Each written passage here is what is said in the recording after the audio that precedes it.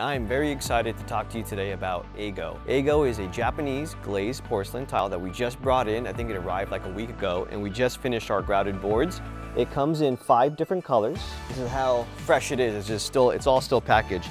It comes in the caramel.